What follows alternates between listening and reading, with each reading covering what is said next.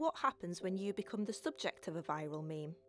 What happens when you wake up one day to find your face plastered all over the internet? Someone might take a picture of you smiling in a strange way, or you might fall asleep whilst at the theatre, or you might ask a question at a 2016 presidential debate whilst wearing a red knitted sweater. What steps will your energy policy take to meet our energy needs? And that's it. That's all it takes to become a viral meme. The internet needs nothing more to change your life in an instant. For better, or for more commonly, worse. In the first couple of weeks of the meme thing, I had people dig up my phone number, my social security number, my address. I had to contact the police many times because somebody would call me from some, voice over IP scrambled number, so we couldn't trace it back.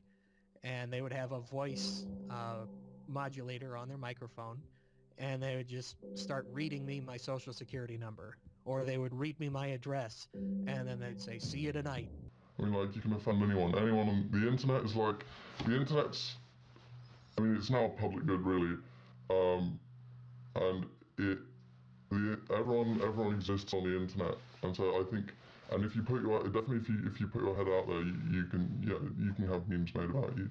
I think targeting particular people or particular types of people taps into a set of attitudes which have always been in society, which have been kind of judgments on and representative of particular social attitudes, such as people who are overweight.